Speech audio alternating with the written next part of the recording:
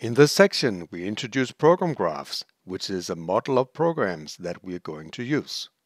The reason we use program graphs is that they are able to deal with many different kinds of programming languages.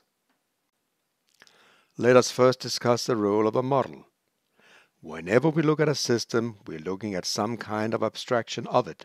We talk about some of the details and ignore others.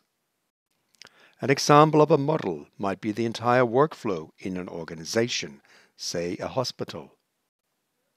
Another example might be the construction of a detailed cryptographic protocol or sorting algorithm.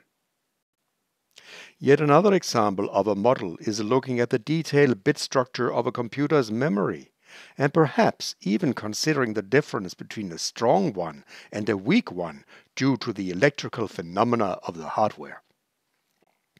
What is common is that a model should describe not only the structure of an IT system, but also its meaning at an appropriate level of abstraction. Program graphs constitute a graphical representation of programs. They focus on how a system proceeds from one point to the next by performing some actions. The approach is operational in nature, and to be precise, we must describe exactly what happens when we take an action. That is the notion of semantics. Depending on our level of abstraction, sometimes we will consider values to be integers and sometimes to be bit strings.